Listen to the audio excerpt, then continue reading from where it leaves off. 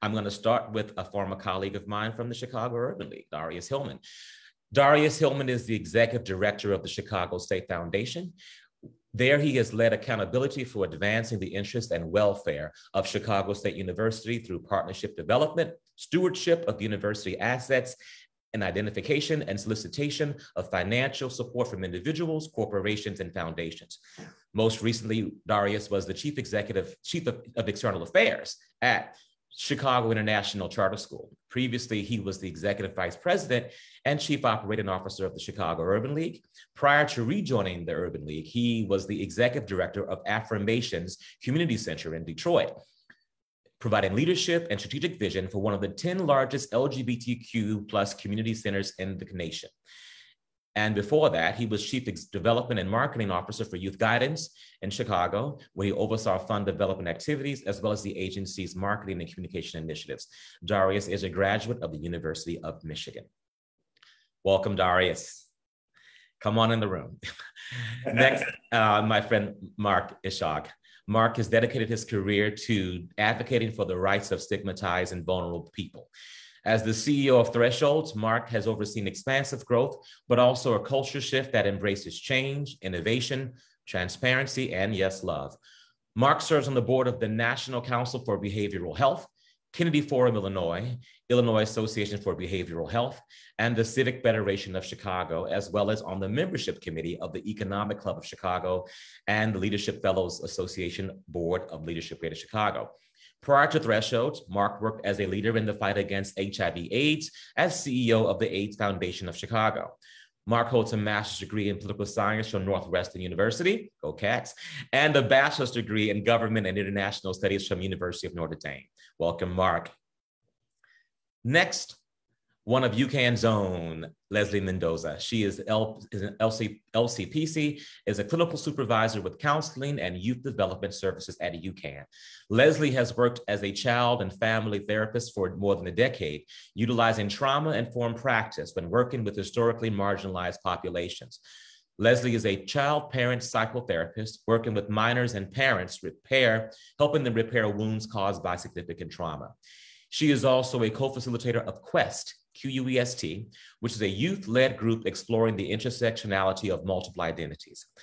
Leslie is a member of a group of private practice group where her clinical work focuses on providing counseling services to families that have no access to mental health services on the far south side of Chicago. Welcome, Leslie. Next, my good friend, John Peller. He is the current president and CEO of the AIDS Foundation of Chicago, where he oversees the over 130-person staff and nearly $33 million budget. John started at AFC in 2005 as their state lobbyist, served as vice president of policy, and was named CEO in 2014 following the departure of David Ernesto Munar.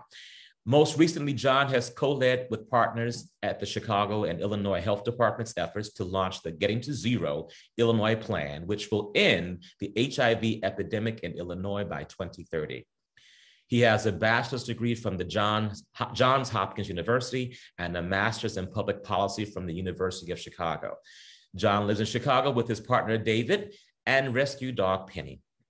And last, but certainly not least, speaking of sisters, I mentioned my blood sister who's tuning in from Houston, but we've got a Baton Rouge sister on this line as well, on this call. Shannon Lynn Parker is a human rights advocate, public speaker, community-centric leader, and director of strategic partnerships for Howard Brown Health, and serves on the board at Equality Illinois.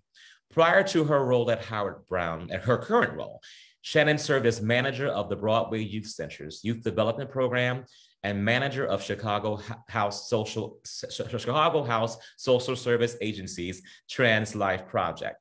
Shannon is the first openly transgender woman to work in the Cook County Department of Corrections, working with populations in protective custody. She's an inaugural Trans 100 awardee in 2013. She's been a White House speaker. She's also been a national HIV/AIDS strategy worker. And she's also was a Chicago Women's March speaker in both 2017 and 2018. Shannon is also the recipient of the Henrietta Lacks Award, Women in Health Chicago, and the Equality Illinois prestigious Humanitarian Freedom Award in 2019. Last but not least, please welcome Shannon Lynn Parker and all of our panelists. All right, let's get into it. So I want to begin with the quote from Black feminist lesbian warrior Audre Lorde. She once said, "I have a duty to speak the truth as I see it and share not just my triumphs, not just the things that felt good, but the pain, the intense, often unmitigated pain. It is important to share how I know survival is survival and not just a walk through the rain." As we reflect on that quote from Audre Lorde, I'd like to ask our panel in alphabetical order as they were introduced to tell us how they are navigating the world as a member of or an ally to the LGBTQ plus community and where they stand at the intersection of racial equity and inclusion in the LGBTQ plus community. We'll start with Darius. First of all, thank you, Roderick. Thank you, UCAN, for the invitation. And certainly, as soon as you invited me to speak, my dog began to bark, so we'll work it out together. Here's the thing for me, and we'll have this conversation throughout the hour. I am a gay Black man. I came out of the closet as gay. When I came out of the womb, I was Black. So similar experiences, but that Blackness impacted every aspect of my life from the moment I came into the world, including the hospital where I came into the world, because it impacted my forebearers before me.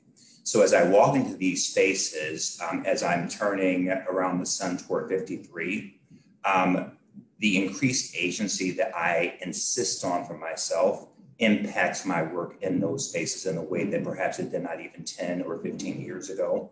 And we had this conversation. So for me, it is really, how can I be of service? I have been incredibly fortunate, but I have a lived experience.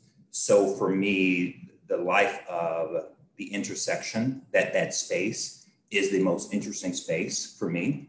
And it is a space where I think I have a large amount of accountability to hold myself accountable, but to also, because I've done this long enough, for the generations coming behind me to go, one, I got your back in a true sort of supportive way and really hearing you because you have something of value to say, and to not repeat past sins and mistakes, but to also, at this point, because I have fewer F's to give, to stand in the space and go, yeah, no, we've got to do better. With all due respect, I take issue with that. I don't feel comfortable in this room. Love is not being served. And to, while I'm doing that, make sure that my spirit of discernment, so when someone is trying to lean in, those first few words may be inelegant, but spirit of discernment says to me, give him, her, or they a chance, ask for clarity, don't make your default position, because it's hard to do that when you are born into trauma. You're always fighting. So part of my internal accountability is to go, take a breath. When he, she, or they just ask you that question, it may be for understanding, not for judgment or compartmentalizing you. So Roderick, that's kind of my overview of where I am in this space and what I feel my accountability is. Thank you, Darius. Next, we'll go to Mark. Hey, good morning, everybody. It's so great to be with you and my friends and colleagues on this Zoom and the many out there watching us. I'm so honored and privileged to be with you today. And thank you for starting out with an Audre Lorde quote. I mean, what a way to kick off a conversation on the intersection of LGBTQ rights and advocacy and the intersection with race. I love her. I use the word love a lot, so if you can always check me on that during this hour-and-a-half conversation. But I also love that she said, your silence will not protect you. I also love that she said, without community, there is no liberation. So I'm really excited about talking about how we are addressing pain, including 400 years of structural pain in this country. And how we are working together to dismantle the caste system that we were all born into, including me. I'm from a place called Marquette Park, and if any of you are from Chicago, Marquette Park historically will mean a lot to you. And for those that don't know what it means, it's probably a place in Chicago that I think Martin Luther King Jr. said was the scariest place he had ever been in his life. Most racist outside of the South, more racist in the South. There you go. And he marched through Marquette Park and past my house about 54 years ago. And I went back to my house and the park 54 years ago to commemorate that 50th anniversary of his march. So I'm sort of lucky as a very young child. My mom was leading the fight against redlining, which I hope we have even a chance to talk about, because such an important part of systemic racism, structural racism. And just really looking forward to learning and listening from you all. I talked about the protest and community. And as you all know, I started out my career here in Chicago 30 years ago in the fight against AIDS. And one of our mantras 30 years ago was silence is deadly. And I feel the same way today, even more so, that silence on issues, especially around racial justice and systemic racism and structural inequity, that our silence, especially as privileged white men and LGBT men and women, is deadly. And so I look forward to not being silent with all of you. Thank you. Thank you, Mark. Leslie. Thank you. First of all, I want to say that thank you for everyone. It is an honor to be part of this panel, and I look forward to hearing each of the stories and learn from everyone. For me, it continues to be a journey of being told that I'm not enough. I'm not Mexican enough because I'm a US citizen. I'm not American enough because I have Aztec blood run through my veins. I'm not queer enough because I have dated and fell in love with men in the past. And I'm not straight enough because I have dated and fell in love with women in the past as well. And when I do, I'm often objectified and hyper sexualized. And because I continue to hear that message to this day, I navigate those safe spaces with caution. I can only speak about my experience, so I don't want for folks to think that my story represents the brown queer experience. But when I do go to the Pride Parade or market days in Boys Town, do I see people who look like me in those spaces? Not really. So for me, representation is very important. And I work towards creating spaces for people with similar identities as mine. So I work towards exposing the youth that I work with by showing them and talking about the history, the media, the music, and poetry created by brown and Black queer folks. So they know that I see them and that there is a space for them in the community. Thank you, Leslie. And I want to say, actually, I'm not going to add anything right now because we're tight on time. Shannon, you're up next. We cannot get two folks from Louisiana on a panel in a room. Roderick brings out my accent. So anyway, that is an amazingly thoughtful question. And you all have, I take pieces of what everybody has said so far. Mark, I too love the quote by Audre Lorde about how silences will not protect us.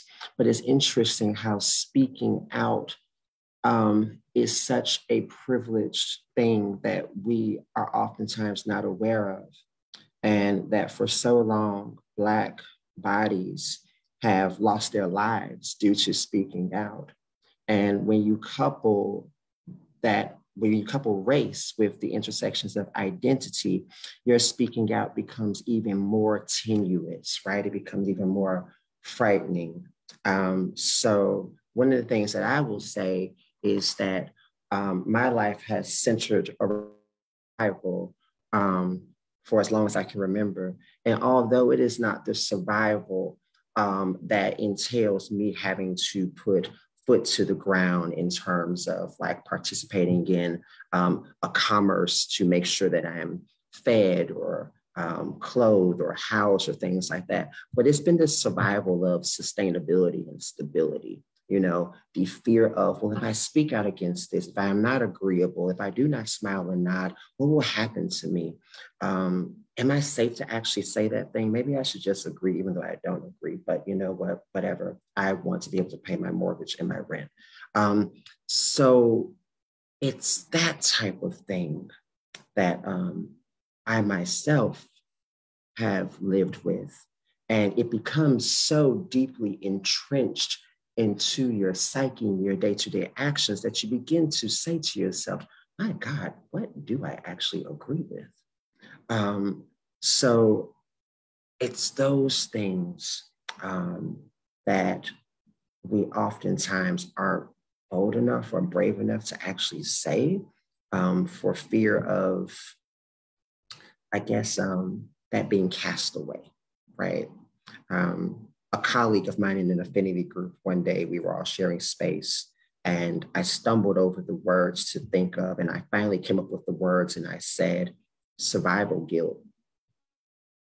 I live with survival guilt quite often.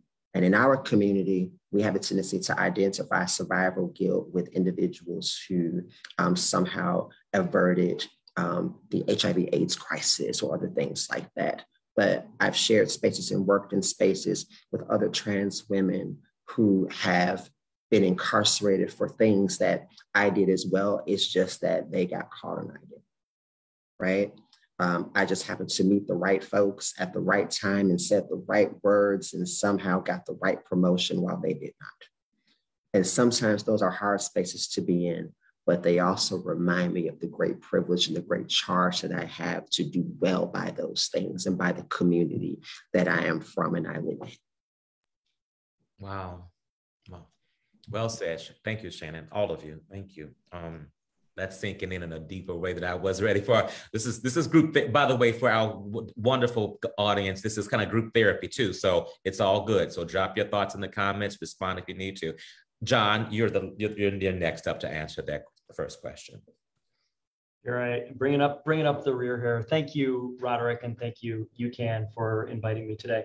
My partner said to me, you're doing a webinar on LGBTQ identity and race. Wow, they're really going to want to hear from you as the white cis guy. And so I think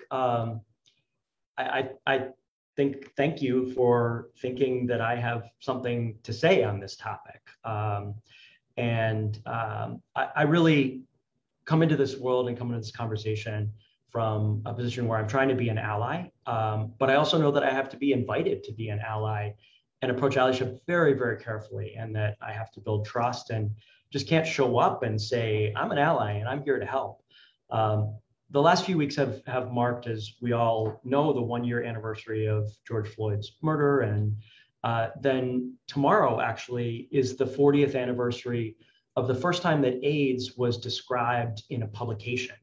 And, for so many of us, me at my age, HIV and AIDS have really been in my world forever. And I don't remember a time when there wasn't AIDS and HIV. But the two, race and racism and HIV, are deeply, deeply connected, because Black and Latinx people are the groups that are most impacted by HIV. And that's because of racist systems. And it's from education to healthcare to housing, the job market to policing, and we can go on. So really at the heart of my work today and AIDS Foundation Chicago's work today is dismantling racist systems and getting away from that world and working from the framework of racism as a public health crisis. Absolutely. Thank you. Thank you all. Each of you have had some fantastic, have outstanding careers. You're all at organizations or institutions that have large budgets and touch lots of people. And many of our viewers are in similar spaces as executives, administrators, activists, and advocates. And with all the actions being done, let's talk about, we talked about a year ago. So piggybacking on what you just said, John, we know where we were a year ago. With all the actions and work being done on diversity, equity, inclusion, and access, some real, some performative, and some bullshit, let's just call it what it is. What are your thoughts to anyone watching today about how to better serve the LGBTQ plus community through a DEI lens? I will just open the mic and you all just, whoever wants to jump in can jump in.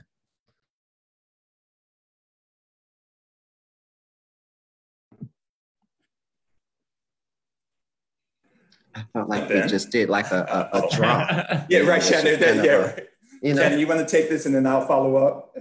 How do you want to go? I will make mine as brief as possible. So for me, a couple of things, right? But I would start here. And I think before executing these lofty DEI goals, we have to first ensure that the spaces that we work in have the infrastructure to support that envisioning by building out a solid framework that will set the direction and create alignment to generate commitment on a whole. I think that's the first thing, right? I would also kind of jump in and y'all, like I always say, don't ask me to repeat this stuff. I would probably say that there needs to be maybe like 2 assessments, right? One being that what is leadership's continued commitment to leadership development, okay? And I'm not talking about like, you know, the consultant that comes in and does the cohort. Those things are useful. I've benefited from them. But as you are able to position, be prepared to be a bit hands-on, right? Take inventory of everyone's learning style. I think that there is an over-reliance on external entities to come in and do the work that we ourselves need to be doing. I think this is really important when we're talking about working with or promoting within, particularly from the rank and file staff, right? That's really important. The last thing I'll say before I pass it on over is while the focus on diversity really, really is highly, highly necessary, without equity, those efforts to even promote diversity and inclusion are not sustainable. If there's nothing in place for individuals to attain their full potential, and if that roadmap for full potential unto itself is not diverse, as I said at the top of this answer, if it doesn't include all of the experiences, well, I should say consider all the experiences, the learning styles, the needs, will never achieve the fullness of what we're looking for, you know? So again, like I said, don't ask me to repeat that. But those are the two and a half things that I see. Thanks, Shannon. I would jump onto what Shannon said and just add, you know, I've said in these conversations, and the first thing I say to us as we're doing this work, it took 400 plus years for us to find ourselves here. So before we even began, know that we will be in recovery for the remainder of our days. So we will be recovering. There's a recovery in anti-Blackness. There's a recovering spirit. And that means that there's no finish line. Because I think people, where DEI gets challenged, people go, all right, when do I know I'm done so I don't have to keep doing this? And we're good. And that's not how muscles work. That's not how growth and learning works. The second thing I would say, I've seen this happen a lot. Best intentions, if you want to get from just having more Black and brown people and you want to get them to belonging and inclusion, then there has to be people who look like them, who have shared experiences at the table where decisions are being made. Because all the books in the world, all the great intentions, you do not know your blind spots if you don't know your blind spots. And I find a lot of times I sit in rooms, really, sometimes currently as a consultant, and I'll go, and I just asked a client this question recently. So in your leadership team who are deciding what your DEI process and measurements, because that which gets measured gets done, there's no one who can share with you blind spots. So the first thing there is to bring in folks to do that. The second thing is to know that you can add 50 Black and brown employees, but if you are force feeding them into a culture that has not changed or shifted to welcome them, they're simply going to leave and you'll be rinsing and repeating. And what you'll do 6 months from now is go, because I've seen this happen with hiring. Well, we tried. And they just didn't work out. I mean, well, you tried on the surface. You didn't create from top to bottom a space that is welcoming, that accepts their culture. Shannon, you said something the other day, and it just stuck with me, learning their language and being open to doing it, wanting to do it. So I think that's a lot of DEI is get ready to be messy, get ready to be uncomfortable, get ready to challenge your own thinking, get your teams ready to do that, and then get representation around that table when you were deciding what it looks like. Because we need to take the Hippocratic oath here. In DEI work, first do no harm. Yeah, I love that what you both said, and I love that you brought up intention. As a quasi-Buddhist Taoist practitioner, intention is like one of the principles. And I always say intention is critical. Impact and outcome is everything. So the best of intentions that do not lead to and are not driven by a particular measurable outcome, sorry, the intention just, I don't want to say it's meaningless, but it's never, ever enough. Maybe necessary, but simply not sufficient. Our senior vice president of talent, diversity, equity, inclusion, a woman named Kim Maley, has been with Thresholds for about 25 years. I've only been at Thresholds for 9 years, so I'm a youngie, sort of. I'm old, but in Thresholds terms, I'm young. And she said, as we were putting together our strategic plan last year that was in the works for a long time, these things take a long time, to CEOs and folks out there doing planning know that this takes a long time. But she said something at a meeting, Black woman, Kim Maley, DEI is in our DNA. And we all like, wow, it just sort of struck us. And I just felt so like privileged at that moment to think that I was part of an organization where a Black leader said that DEI is in our DNA. So that actually makes it like an easier place to start, depending on where you are in the continuum of this hard work. And it is work and it is hard and you have to commit to the work. I'm really privileged to be leading an organization where people, including Kim, feel that that's part of our DNA. But then taking it from being part of your DNA into actual work with the outcomes is sort of where the rubber meets the road, right?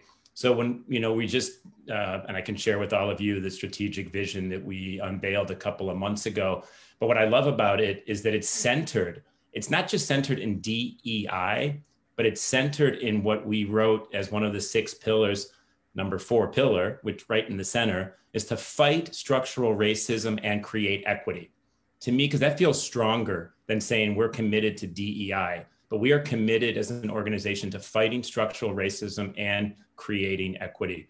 And then in our workforce development section, we talk about commitment to DEI, racial justice, LGBTQ rights, and gender equity, because I think this is it's all connected and it all has to be included.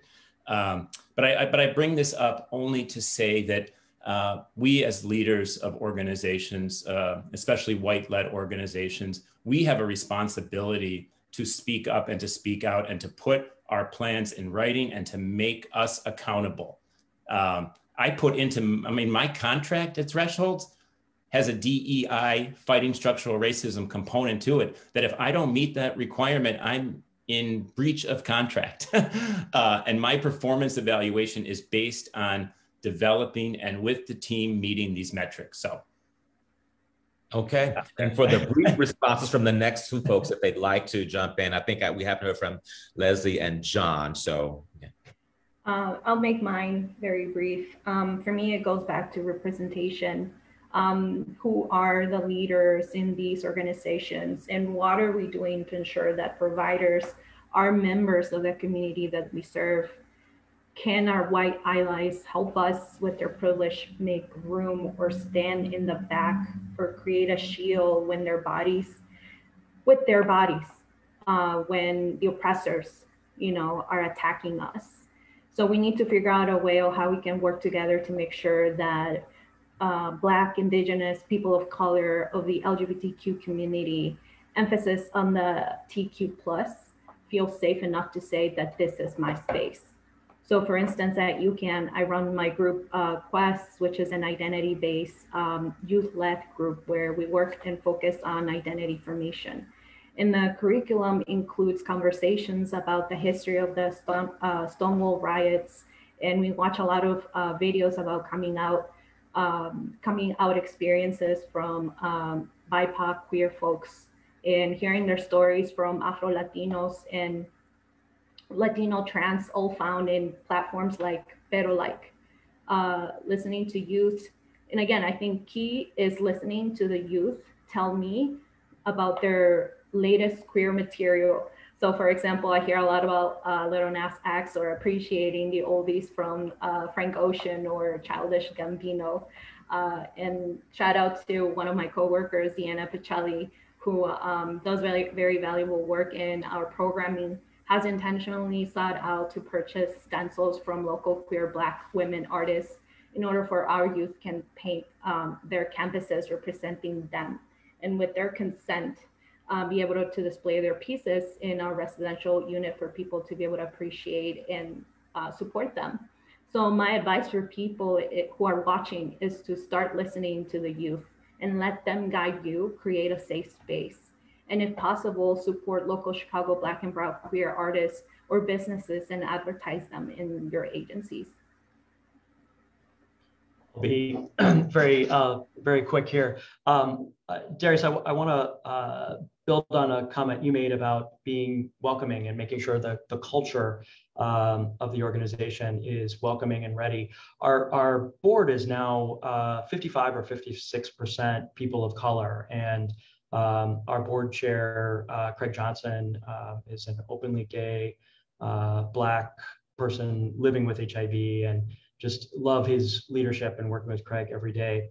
We brought on a number of new board members this year, or really in the last 2 years, who are Black, many LGBTQ, our first trans woman board member, Black trans woman living with HIV.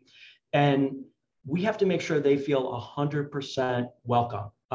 We have to make sure that our board is ready to welcome them with open arms. And that's something I've been spending, of course, here we are all meeting virtually. It's really tough. We are very, very focused on welcoming folks so that they stay, and so their voices are heard, and not just heard, but that they have opportunities to join board leadership in the years ahead, because I hope they'll all be on for years to come. Thank you, John, and thank you for saying it. And I'll have a follow-up for you and for Mark. I'm jumping ahead, and thank you for acknowledging that you are here as cis white men, gay men who are leading these larger organizations that have a significant population, if not most of the people you serve are people of color. John, I'm aware of, thanks for sharing about your board makeup. In fact, I remember you reaching out to me some time ago about that. Mark, I'm curious just about the makeup of your board and your C-suite staff. The same for you, John, about the C-suite. I know we know about the board, but I'm curious about the people of color, specifically in your C-suite staff and board. Yeah. So when I came to Thresholds 9 years ago, there was one, and I think there was one person of color, and I made a really concerted effort with my board to work on that, and it was a very hard, long road, and we have a long way to go. And I would give myself and ourselves a star or two for the hard work, but we are an incomplete for sure. I feel very fortunate that my board chair, Suzette McKinney, some of you may know, from the Illinois Medical District, and now it's Sterling Bay, is the chair of the board. The secretary of the board is a Black woman, Inger Burnett Ziegler at Northwestern, a psychologist. The vice chair is an Indian man, Dr. Ben Mothcore. The assistant secretary, Scarlett Lever Ortiz, a Mexican-American woman from CHA. So we've done a tremendous job in the last couple of years of really diversifying and going from 0% to 25% people of color, including in most of the leadership positions in chairs and co-chairs and executive committee. So a lot of work to do there. The leadership team at Thresholds is diverse. The C-suite is not. We have 7 people in the C-suite and 1 Egyptian American man in the leadership team there.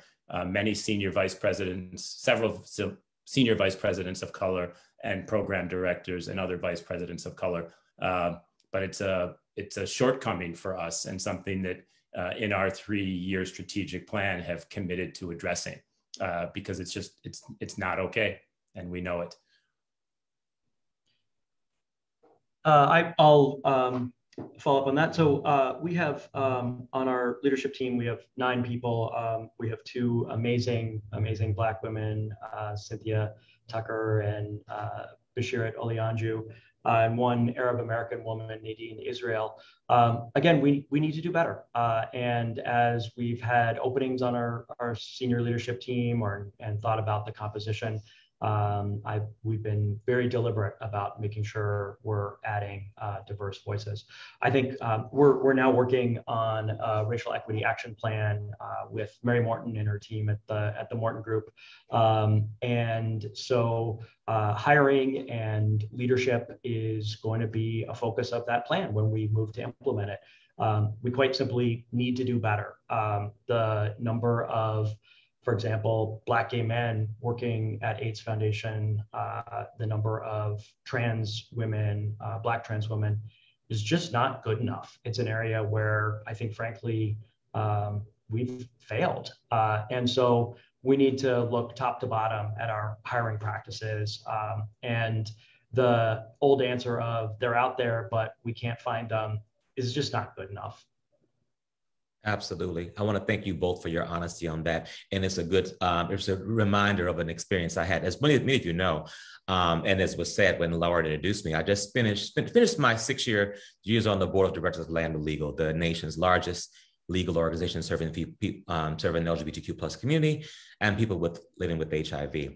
And while I am proud of the work we did while I was there, and I continue to support them, I can tell you that in every single board meeting I was in, nearly every single committee meeting I was in over those past 6 years, I had to confront racism, sexism, some moments of transphobia, especially when it came to trans folks of color, and white supremacy, and micro and macro aggressions. Every single board meeting I had of Land Legal for 6 years. And while I definitely walked away proud of the accomplishments, I walked away emotionally exhausted and ready to just say, okay, gays, we're gonna take a break right now. Because it is tough, it is hard work, but at the same time, it's important to be at the table and fight. That said, I'm gonna ask again, Leslie, Shannon, Darius, I'm gonna borrow Leslie's phrase from yesterday. We're not doing the oppression Olympics here, but it's important to hear from you and how you had confronted the racism, the white supremacy, the transphobia, the macro and micro aggressions, while still trying to serve our community. So I want to jump in on this one because the oppression Olympics is triggering for me.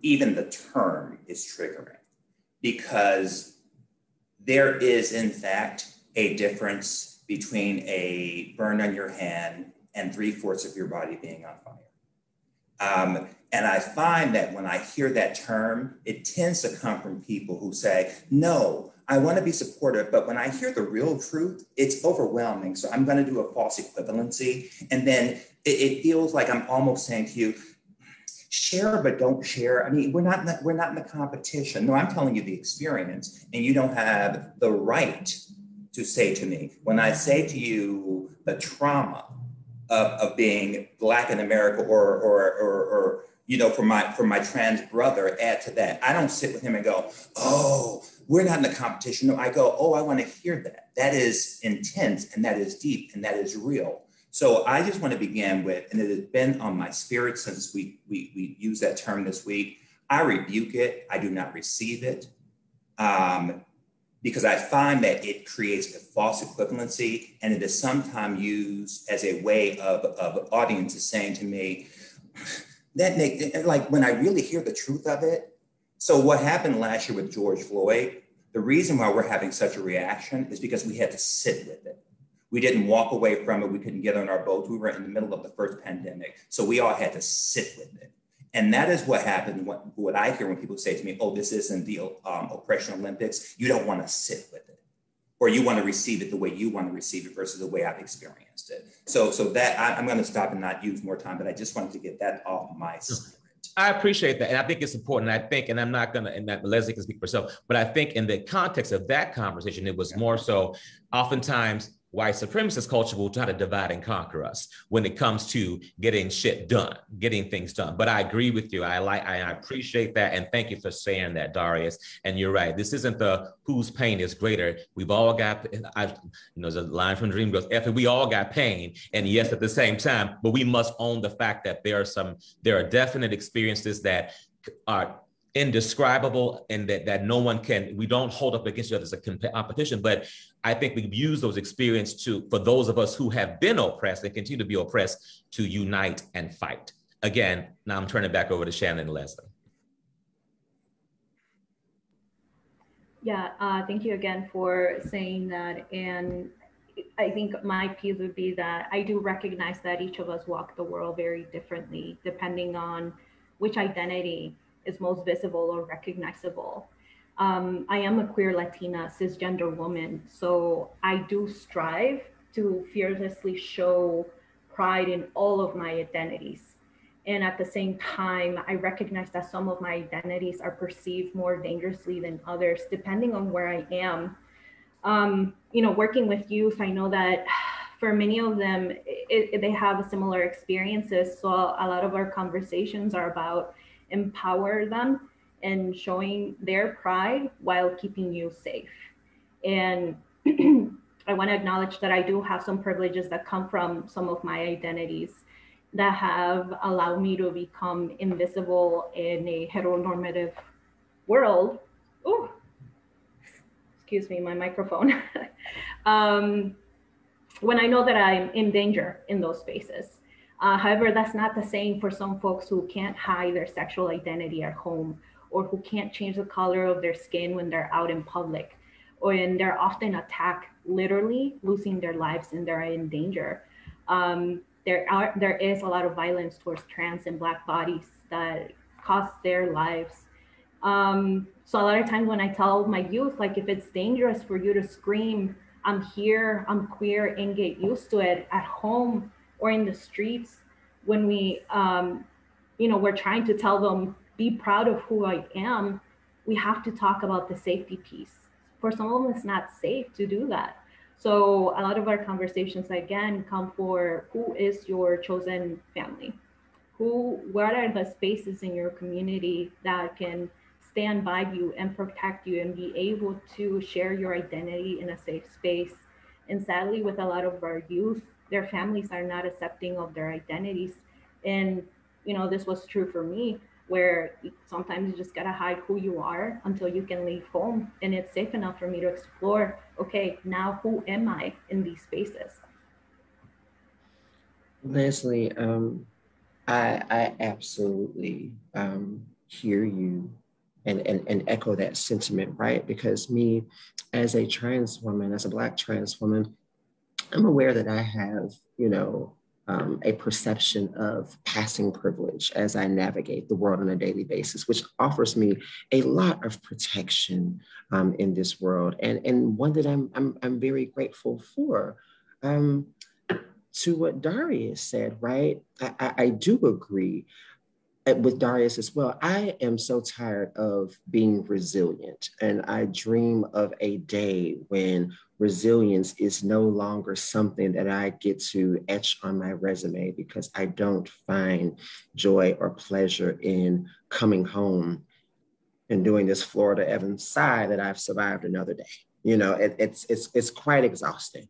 But to what you said, right? I think the thing about privilege is that number one, it's something that we all do have, right? But we often don't notice privilege because, well, it's what we live in. We have a tendency to obviously notice the things that cause us pain.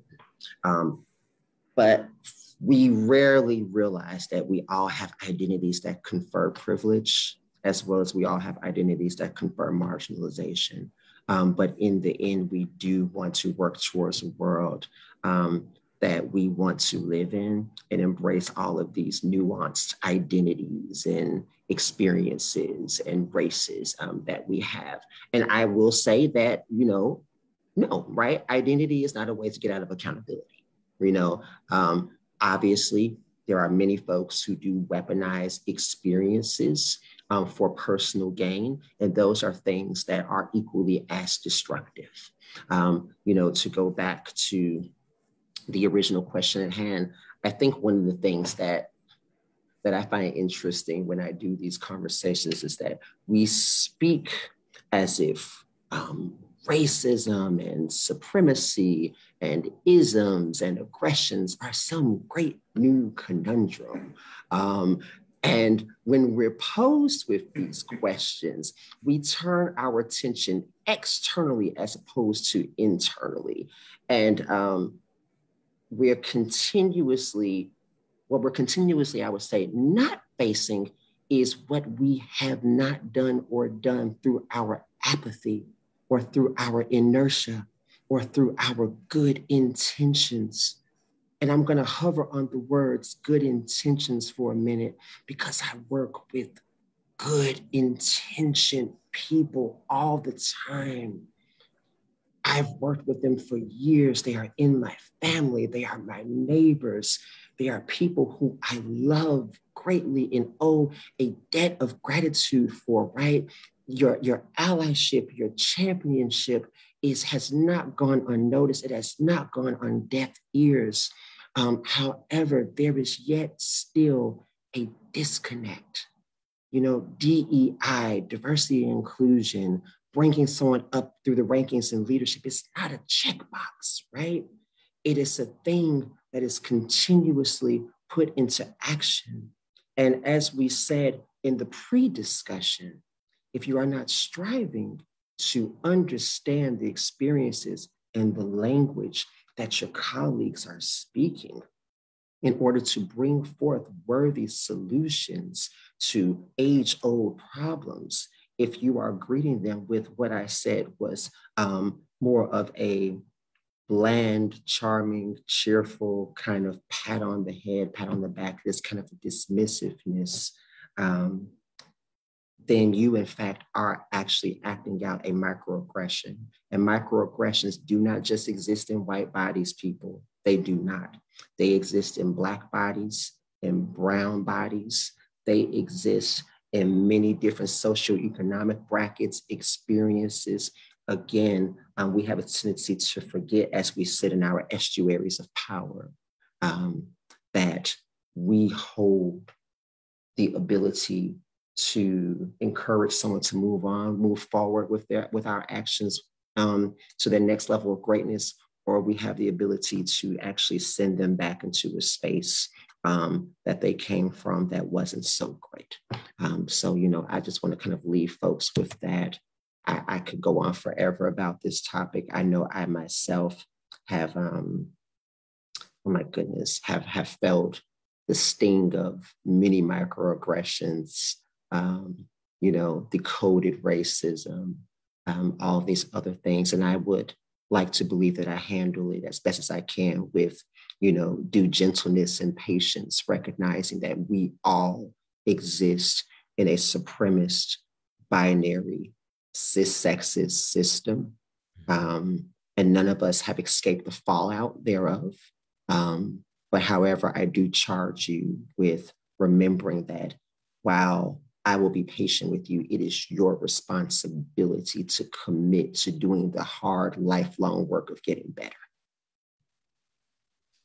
Amen. We could end right there, but we're not. We've got more to go. Thank you so much, Shannon, Leslie, and Darius, for just speaking truth to power. I really appreciate that. And I know I'm looking at the reactions, and I know our attendees appreciate it as that as well. All of you have worked at either currently or prior to this moment, worked in the space that is focused on wellness. So my question to all of you is, how do you use your experience and expertise to support people who identify as LGBTQ plus, especially LGBTQ plus people of color? So that's the question. Yes, tell us about your journeys in that space briefly. Okay.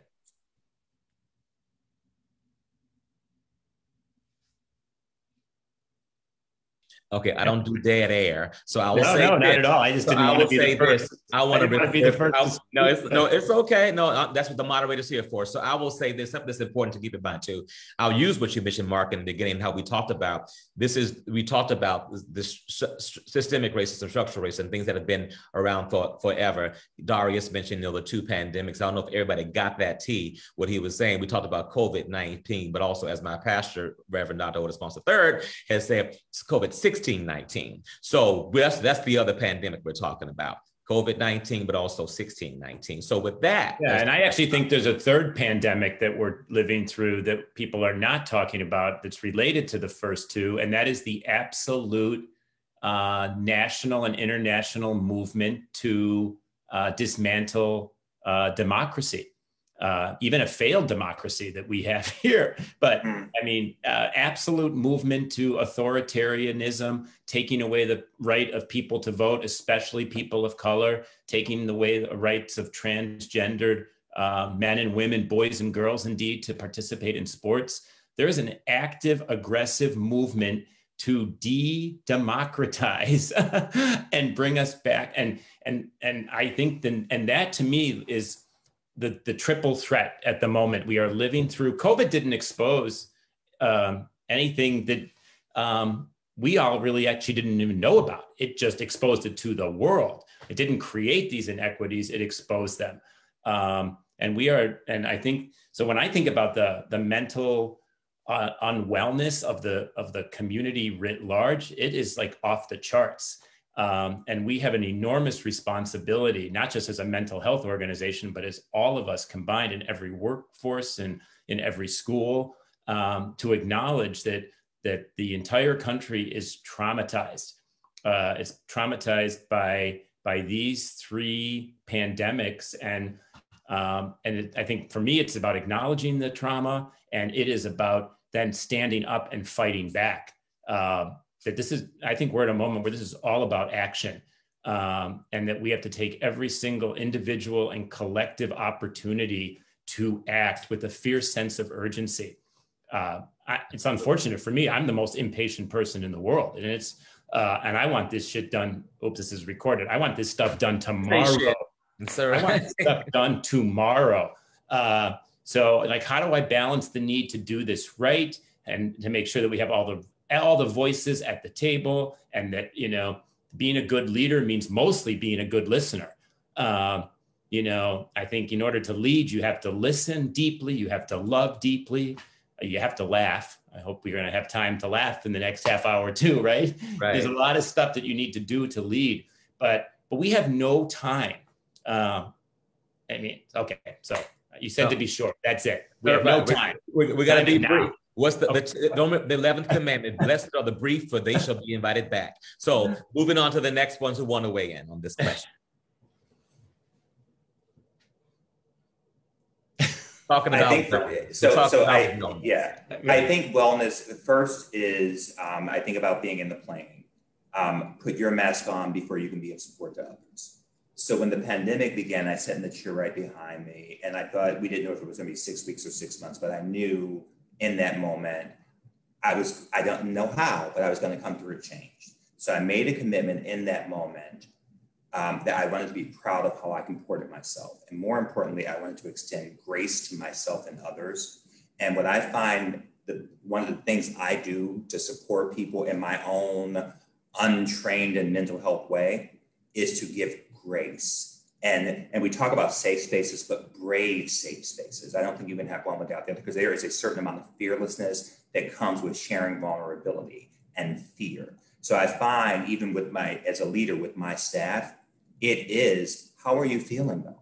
And really listening, active listening, not just saying it to check off a box, but really knowing that your teams and the people around you, we are in a constant state of changing at a speed that we have not done it, because we are in the middle, and I like it, Mark, 3 pandemics. That resonates for me. So I think the best thing that I can do, one, is take care of me, protect my peace at all costs. And if you have the luxury, I have a personal board, Roderick is on, so he has had conversations where he is like, oh, you are feeling some kind of way, but it's a safe, brave space. And I meet with my therapist. And I say this again to marginalized community, because we're always told, I can speak for my community, no Black Jesus. No, I can have Jesus and a good therapist and a personal board of friends and supports. And I think really just saying to people, you have, as a part of your agency, you have a right to almost insist on support for your mental health. And while this is not directly to our conversation, but what Naomi, that young queen, did, that it always comes to this also in this, what are we willing to sacrifice for what we believe? What are we willing to sacrifice for what's important? I know Mark knows this. I was talking about Mark's TEDx, and if you haven't seen his TED Talk, find it. Somebody put a link in and send it out to the folks after. But what are you willing to sacrifice? And I say to folks, I'm willing to sacrifice your feelings for my well-being. So no is a full and complete sentence. When I reach out to my friends, and I've been vulnerable with Robert, we have had tears together where I go, this is what I'm feeling, and I'm just heartbroken. I don't know why, and this is happening. And he goes, look, let's talk it out. Let's chop it up. So that's what I would say to folks. Fight for your well-being. Insist on your well-being. If you have, because everybody does not have the privilege. I know I have lowercase p. I've not missed a check. My insurance is in place. I have a job I love, 2 crazy dogs. I know. So mine is to be of service to everybody. I want to just be of service, but first I got to make sure I stay healthy. So I would say, if you have those items, take away the stigma for yourself. Get the help. Amen. Get the help and lean into your circles. Absolutely. Next, who'd like to jump in? And we're monitoring the time. We're going to go to audience questions in a few moments for our audience who've been submitting questions.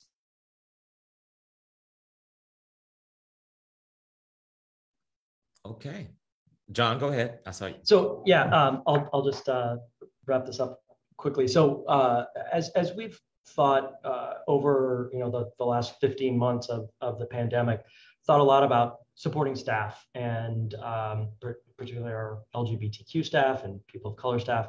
And we did a lot of conversations as a group, and large group, small group. Talked a lot about mental health, self-care, wellness. But as we think about going back into the world, back to the office, how can we sustain that? And how do we make sure we're not going back into the same world that we all didn't necessarily love that much, that we had before the pandemic? And I think we've learned so much about wellness and supporting each other, and as leaders, the importance of supporting our employees so that they can be so strong to support our clients. So that's something I've been thinking a lot about. Thank you, John. And again, we can move on, because I don't want to, everybody doesn't have to answer every question. So if we're good, but I want to give space and let to Leslie, Shannon, if you'd like to weigh in on this. Okay, cool, great. Well, we're going to go to the next question that I have, and then my last question, then we're going to go to the questions we've got from our audience members, right? We appreciate you there. Let's just be real about something too that we have to speak up. Unfortunately, we don't have young voices at this table today. But young queer people of color are breaking down.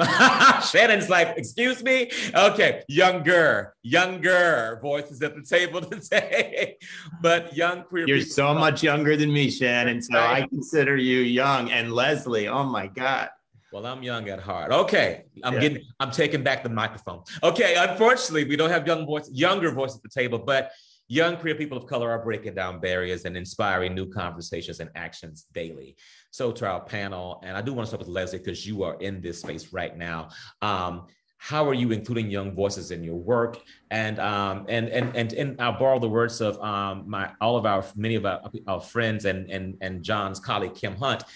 How are we making space for folks who aren't normally invited to conversations like these, and folks who will never be able to afford tickets to our fancy galas, luncheons, panels, whatever? Mm-hmm. But I'll start with Leslie. Yeah. I think a lot of it is your intention for all of us. What is your intention on how do we including our young voices in the work that we do?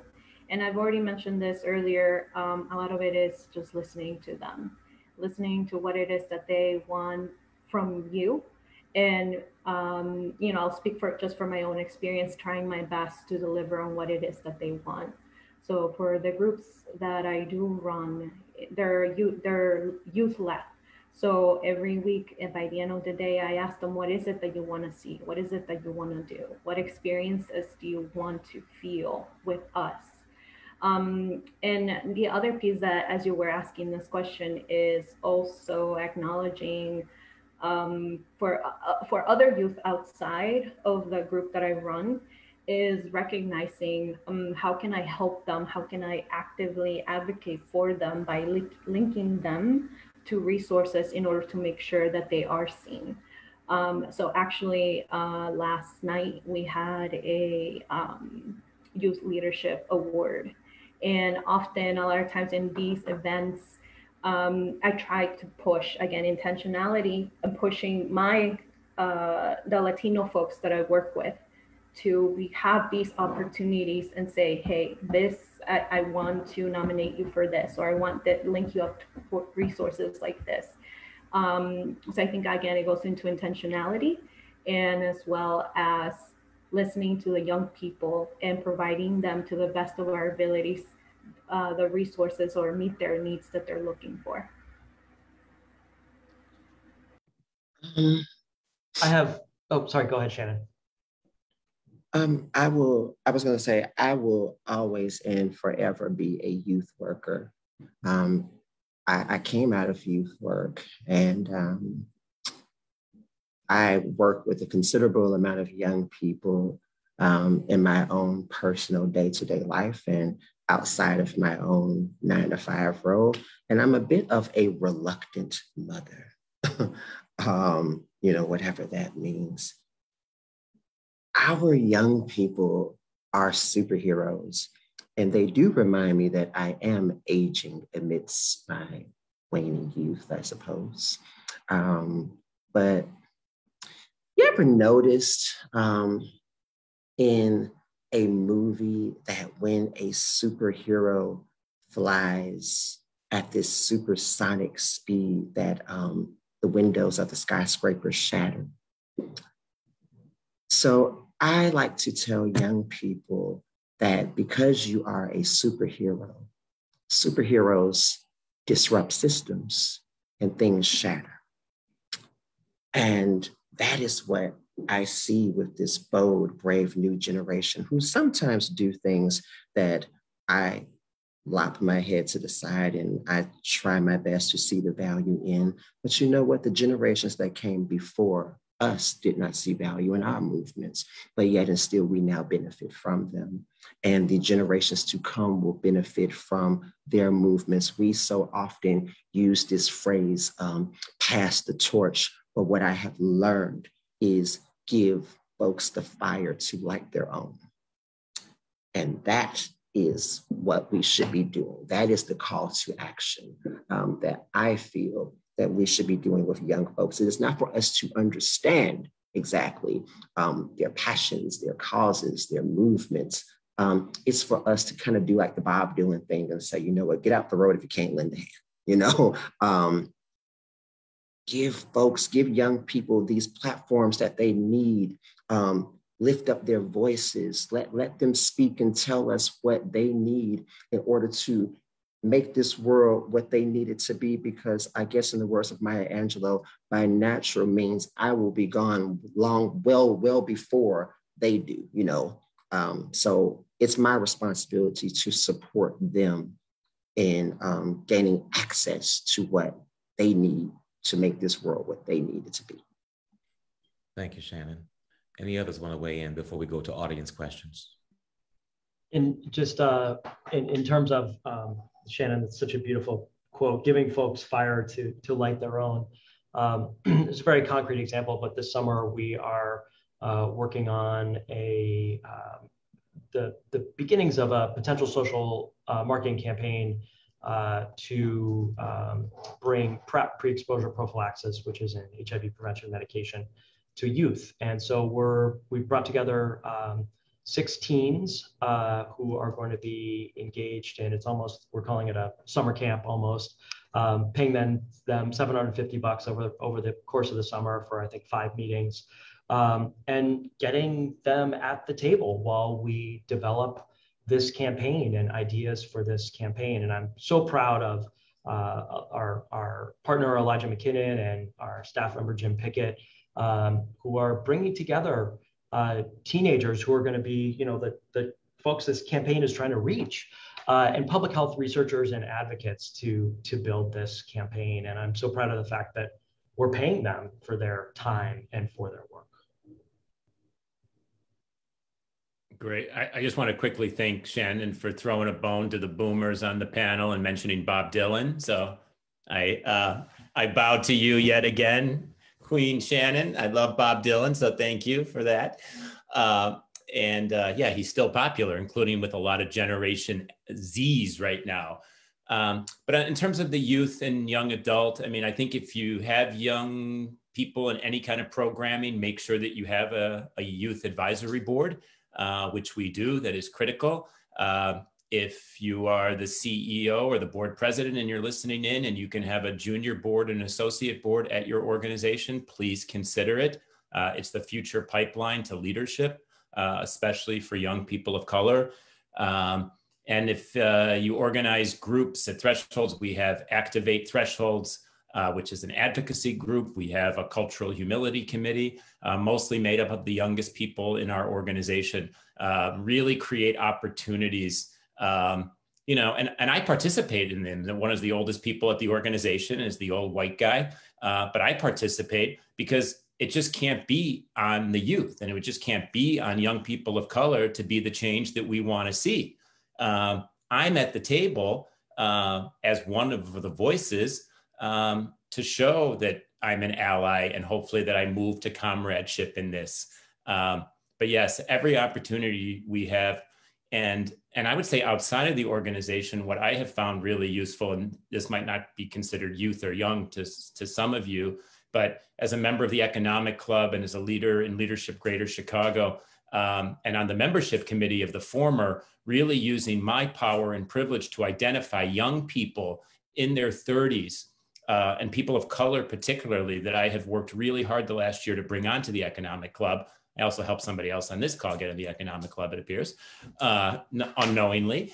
But really using the power of my privilege and my so-called status. I mean, and I'm just, just a regular working white guy here, but I do have a lot of privilege, and in places like the Economic Club, where I can use that to bring in the next generation of leaders like Dr. Garth Walker. Some of you may know, fabulous young Black doctor at the university, from the University of Chicago, and now the deputy director of the Illinois Department of Public Health, like the newest Economic Club member. So that's how we use it.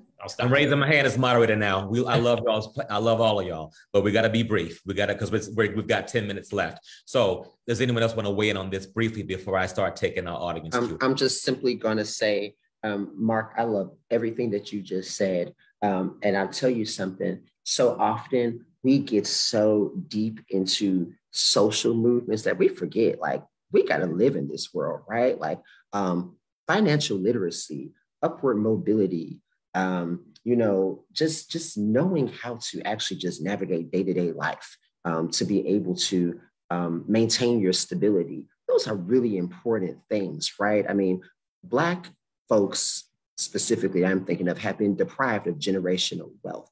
And I see people who, for the first time, are making more than a living wage, like are making dollar amounts that they're like, my God, I never thought I would make this. But you go, well, yeah, you like wear it all on your back. Like, I mean, and I'm not knocking anybody, but we all, God's will and the creek don't rise, we'll get old. And we need to know about investment planning, 401ks, 403bs, whatever all those things are. We need to know those things. So thank you so much, Mark, for that type of commitment because we need that desperately in our community. So please continue to do that. Thank you so much. Absolutely. It's not just it's the hard skills, the soft skills, and things just to basically keep you living through the rest of your journey. So thank you for our first question. We're going to take is from Kate Finner-Lux. And I think all the panelists will see the question as well. So again, the ground rules for this one are, if you care to weigh in, weigh in. When you weigh in, make it brief. In censoring these voices, and to John's point about the board, how do you address the power structure and funding by government and donors? That drives most of the nonprofit agencies and social change support through funding. I hope I said that right, Kate. There was a couple of questions, but that's the question from Kate. Does anyone want to jump in on that? I'll start this off. Thank you for that great question. I think, we're struggling with this right now at AIDS Foundation because there's one grant we get that we haven't had an increase in that funding since 2004. So Mark, that was when you were CEO at AIDS Foundation, and that's that's driving our salaries for our lowest paid staff. It's driving so much in our organizational structure. And this is why advocacy work is so important. It's why we have to center policy and advocacy in our work. And if we want to build strong organizations, and particularly strong Black and Latinx-led organizations that are centering LGBTQ people and leaders who are amazing at serving the population. The funding structures that we have right now from government and sometimes foundations just don't work. And so advocacy. Got it. Thanks, John. Yeah. I totally agree. I mean, I got to say really quickly that when the rates are so low from state and federal funding entities and the rules and the regulations by these agencies stymie the work that we do, white-led, black-led, brown-led organizations, small nonprofits, big nonprofits. To me, that is structural racism. When the rates and reimbursement are so low, when the folks that are working in these organizations, and especially in the human service organizations, are mostly people of color and young people of color. And to Shannon's point, how do you build wealth and how do you build capital if the reimbursements from these state and federal programs are so low that you can't pay staff barely living wages to save money, to make money, to buy apartments, to create wealth? But I do have to give a shout out because part of that question was asking what foundations are doing. And I think the local foundations in Chicago are making Herculean strides in transforming their philanthropy, right? Right. Angelique Power from Field Foundation. From the Field Foundation, absolutely. Michelle Morales at the Woods Fund. Yes. Helene Gale, the queen of the scene at the Chicago Community Trust, yes, investing their millions, if not billions of dollars in building wealth in Black and brown communities. So it's happening in Chicago, and we should praise those leaders, especially women of color who are leading the way. Absolutely. So shout outs to Helene, to Angelique, to Michelle, to others. And I definitely want to give a shout out to folks. We have the black and brown led and run organizations like Affinity Community Services, like Brave Space Alliance, like Chicago Black Gay Men's Caucus, like Beta Zeta for the work that you're doing as well. Next question comes from Stephanie Beckler. Her question is, some of us work for organizations that have created considerable space for conversations on racial justice, but have shown discomfort in taking on intersectional conversations on Black LGBTQ injustice. What advice do you have to help us lead these conversations and propose internal changes in our organizations? Thank you, Stephanie. I'll give that to whomever wants to weigh in. I'd like to jump in, and I like to give respect where due. Hello, Dr. Beckler. You are in the space. I know the work that you do. I think we're at the point now, it goes back to what we talked about earlier. What are we willing to sacrifice? And when do we get to the point of this is our last best chance? So we have to, those of us who are in these spaces, we have to insist on it. And we have to keep asking for it and keep asking for it and keep going. But let me try a different approach with you. Let's talk about the why this is important. Maybe if we can agree on why, we can move it. But I think part of our shared accountabilities as leaders, and Dr. Beckler, you have done amazing work with your organization. I think it really is saying, here is why this conversation is important.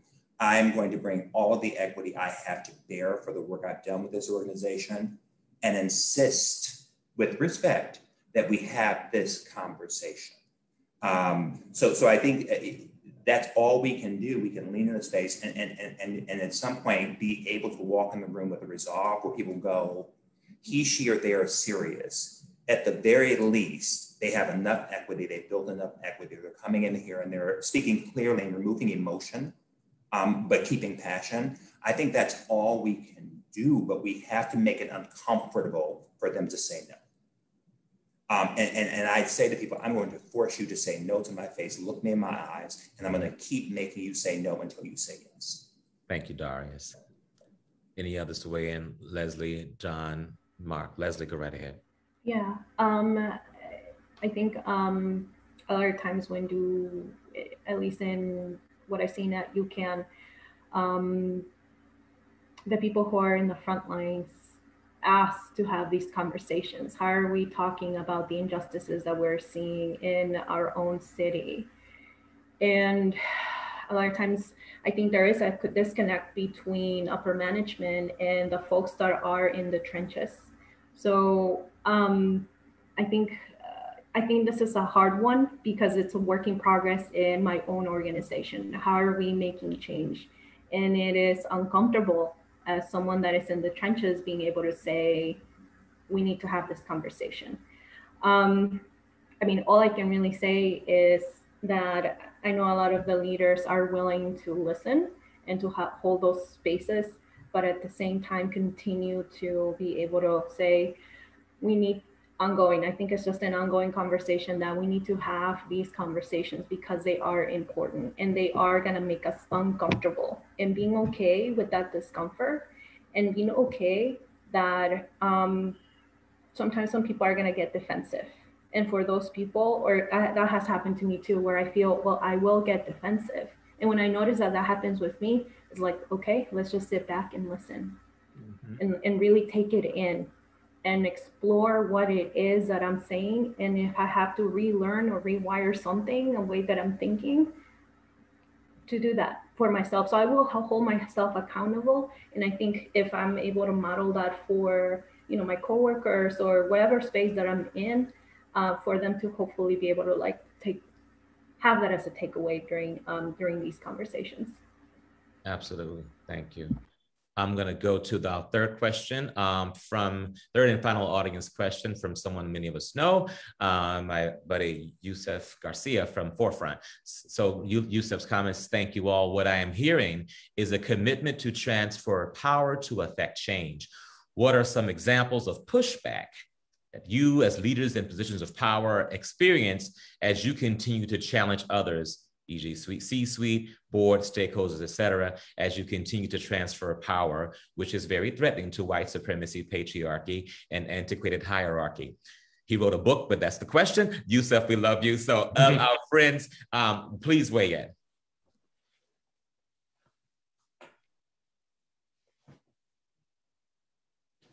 Well, hey, Yusuf, nice to not see you, but to see your name and hear you. It's not a direct answer, but it's sort of related, and it's something that I talked about with Darius and others the other day. After the George Chauvin trial, which resulted in the result that we all know, I sent an email to our entire not just the staff, of course, which I did, but to the entire community of Threshold supporters, including our donor database that goes back 60 years, talking about the importance of this verdict as justice for George Floyd and accountability, really, for police brutality. Because I think it was an important message to send about how important this was to our staff, to our clients, to the community, and to changing power dynamics. And got pushback. I got the equivalent of hate mail. I got donors that said we're done with thresholds, and I took a deep breath, and I was really sort of scared for about 6 seconds, and then thought, okay, I did the right thing. So I think your question was about pushback, and that's just sort of one institutional example of pushback. But I have to say the response overwhelmingly was positive. And even from people who were uncomfortable, they appreciated actually being made uncomfortable and having to confront their discomfort. So, I think our responsibility, again, as leaders, is to speak the truth, to stand up, to show up, to say words, and then to act out what white supremacy means. I mean, you have to say the words white supremacy. We have to say the words white privilege. We can't expect people of color and other marginalized communities to only take those words and speak them. It is about us, and we have to speak truth to power as well. Mark, that was so beautifully said, and Yusuf, I think we need to have a drink to unpack this question. Maybe a lot of drinks to unpack this question. Yusuf is one of AIDS Foundation's amazing board members. I think an example I want to give is, we had a board member say, well, in a board meeting actually, but something like, but Black people can't raise money; they're not good fundraisers, on one hand, it was great to have that out in the open so we could address it, and to bring amazing Black and Latinx people who are great fundraisers onto the board, and who are willing to do that and to learn. So I think that's one example I'll give. Okay, friends, we've got a wrap. And thank you, John. That triggered me. I remember when we asked the then head of legal at Lambda Legal, John Davison, God bless you, Don, if you're watching, you're going to hear about this, whatever, about where the Black lawyers were, but they're hard to find. And I remember a member of the board who's based in Atlanta, whose name I can't remember right now, which is lucky for him. He proposed, maybe we should just have a diversity board if there's an issue about Black people of color on the board, which was racist and white supremacist, and made the assumption that we can't raise money, that we are only good for checking boxes. Those are things that I heard directly in meetings, live and in living color, no pun intended. So with that being said, I'm gonna, before I turn it over to our great colleagues at UCAN to close us out, I wanna, of course, thank every one of you on the panel. Shannon had to leave early. She's on a board, a staff retreat at Howard Brown. But I will leave us with this one final word from one of my heroes, Bayard Rustin. Let us be enraged about injustice, but let us not be destroyed by it. I'll say it one more time. Let us be enraged about injustice, but let us not be destroyed by it. So with that, thank you to our dear panel. Thank you to you, our dear attendees. Thank you to UCAN. And now I'd like to turn it over. It's been great, and thanks for having me back. And I'll turn it over to Bianca Cotton, the Diversity, Equity, and Inclusion Coordinator at UCAN, to close us out. Thank you. Thank you. Thank you. Thank you all. I just want to sit with that for 10 seconds. Wow. I have a notebook full of notes. Thank you, Roderick, for moderating this amazing panel, very reflective and thoughtful. Thank you, Leslie, John, Shannon, Mark, and Darius, for sharing your heart, your thoughts, your wisdom, your knowledge. It is a pleasure closing out this amazing, deeply reflective conversation. Again, I'm Bianca Cotton, Diversity, Equity, and Inclusion Coordinator here at UCAN. Darius shared with us, go where love is being served. I love that. Mark talks about having a youth advisory board, looking forward to not being silent. Leslie shares so much, listening with intention to our young people, asking them what they want, how do they want to feel. Shannon came with the power and the fire, survival of sustainable and stability in her life. Get the infrastructure for DEI. John, getting young people to the table and paying them. Roderick, it's important to be at the table to fight. So we thank you all for tuning in, for listening, for being with us, for sitting with us. Take this conversation back to your circles and your communities, and the recording will be shared. Post this event with everyone. For the intersectionality of race in the LGBTQ community. And if you are a UCAN staff, join us for our Pride Alliance meetings that happen every third Friday of the month. So you can reach out to me if you want to join, or Michelle Grimes, our chair. Until next time, until we have another DEI event, be well, stay safe, and keep fighting.